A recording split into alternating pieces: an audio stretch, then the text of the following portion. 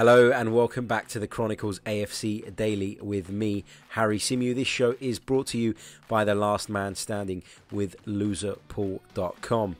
Lucas Torreira has told the media that he's been satisfied with his first season in English football. He has spoken of the lifestyle not being as enjoyable as that in Italy, but I mean, it isn't, is it? I mean, the food's not as good, the weather's not as good, etc., etc. But what it has done is it's given those who have nothing worthwhile to write about the opportunity to cause a shitstorm out of nothing. And please don't be naive. Please don't read into those comments too much. Lucas Torreira was speaking openly.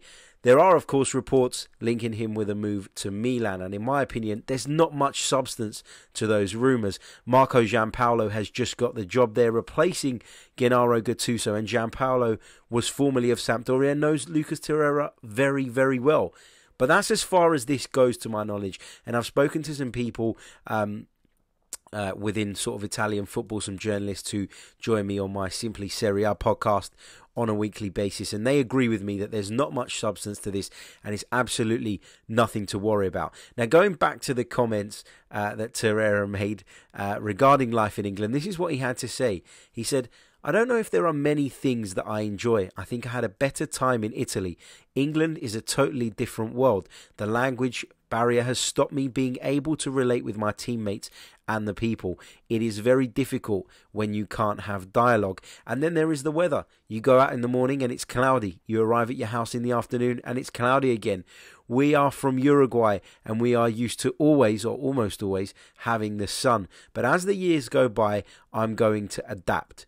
So Lucas Torreira, just talking about the lifestyle change, he's not said anything that most other foreign players haven't said when they've come to the UK. It is a very different lifestyle to that in Italy or in Spain or in South America, wherever you want to, compare. When it comes to the weather, that is a big deal to these people, and I get it. I personally prefer it when the weather's good. It puts me in a better mood, and so I can totally understand why going from sun to cloud and rain can have its toll on someone, and Lucas Torreira is just speaking openly and honestly. Like I said, I don't think the Milan links are anything to be concerned about, and it's just a something out of nothing. Let's move on to Denis Suarez. He's been talking about the injury problems that plagued him during his time at Arsenal. He says that he's still trying to get fit and he still has no idea what his future holds. In some quotes that he gave to Cadena SER, a Spanish outlet, he said, "I'm still recovering from the injury. I'm practically fully recovered. On the 16th day of arriving at Arsenal, I was not even 50%. It was a year to forget, but also to learn. I have been in Barcelona for 2 months recovering from the injury and nobody from Barca has told me anything." So, the Denis Suarez signing was a disaster. Let's be honest. It didn't work out. We were all bitterly disappointed that he was the only player that came in January. And unfortunately, he didn't have any sort of impact in the team. But this all makes sense now. It makes sense as to why Unai Emery wasn't selecting him. We get it now. We totally understand why. It doesn't mean that the signing should be excused. For me, it was a poor signing and due diligence should have been done to make sure that when bringing Suarez in, he was ready to play. Unfortunately, that wasn't the case. But it seems like a bit of a shame. He's no doubt a talented player, and he's kind of been left in the wilderness now. Doesn't know what's going on at Barcelona. Never really made it at Arsenal due to injury. It was what's the word? Not reassuring to read those comments from Suarez in the sense that we now know from the player himself why things didn't work out. It felt like the statement he gave when we initially terminated the loan deal was a little bit vague in my eyes. So pleased to have a little bit more clarity on that subject. It's looking increasingly likely that Laurent Koscielny will leave Arsenal this summer, and the club are said to want in the region of £10.5 million to put towards a replacement. Now, if we can cash in and get £10.5 million for a player of Laurent Koscielny's age, for a player with Laurent Koscielny's injury problems, then I would be happy with that. I'd be happy with it, providing that Arsenal are going to go out there and spend it and put it towards a replacement, a younger replacement. But if it's just to get him off the wage bill, then I'm not really sure where I stand on this, because he is the only bit of experience, along with Socrates, he is the only bit of experience that we have in that Arsenal defence.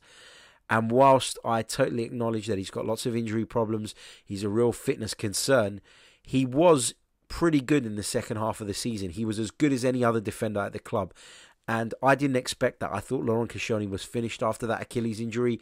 And it took him a few games to get back into the stride of things, understandably. But I think overall, he did pretty well in the second half of the season. Not much else in terms of fresh transfer speculation today. The links continue to be made with German under-21 goalkeeper Markus Schubert. He'll be taking part in the under-21 championships this summer, and it's said that he'll make his decision on his future after the conclusion of that tournament. But it is also being reported that the likes of Bayern Munich are interested as well. So it's not as straightforward as some would have you believe. Arsenal are in the hunt for the Dynamo Dresden goalkeeper, but so are some other teams in Germany as well. So it remains to be seen whether we'll be able to get that deal over the line. Don't forget, ladies and gentlemen, the Copa America is starting. Thank God, some decent football to watch, because I know a lot of us have been starved and deprived of football. I've even been watching the Cricket World Cup, such has been my, my boredom, I guess is the right word. But yet, the Copa America is starting. It's going to be a very interesting tournament. Always is. Lots of passion in South America. And I'm really up for it, having gone and watched the Diego Maradona movie last night. What a film. I would go as far as saying the best sports film or sports-related bit of TV that I've ever watched. It's unbelievable. There's so much unseen footage, and it really tells the story of Maradona's rise and fall brilliantly, with lots of, like I said, unseen footage, lots of exclusive interviews. Diego's telling the story himself. It includes interviews with his former wife, with his personal trainer, with the Napoli president at the time. And it really focuses on that period that he spent at Napoli, which is the most significant period in his illustrious career. There's no question about that. It's a fantastic film. I've written a little review on it over on chroniclesafc.com, so check it out. You will not be disappointed. If you've got no plans this weekend, head out and see it. I promise you, it is fantastic. We'll be back on Monday with another Chronicles AFC Daily. Until then, have a great weekend, everybody. Enjoy the break, and hopefully the weather picks up a little bit. Take care.